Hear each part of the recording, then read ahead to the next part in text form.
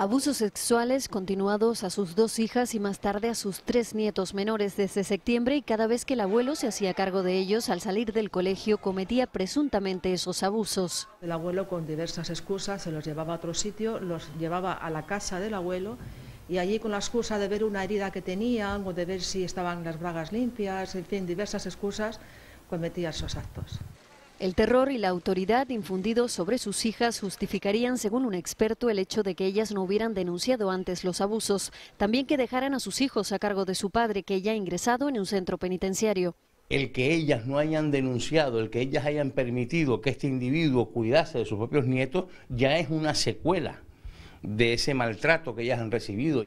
Las secuelas van desde un cuadro de estrés postraumático y de no aceptación de su sexualidad a traumas solo superables con ayuda de un profesional.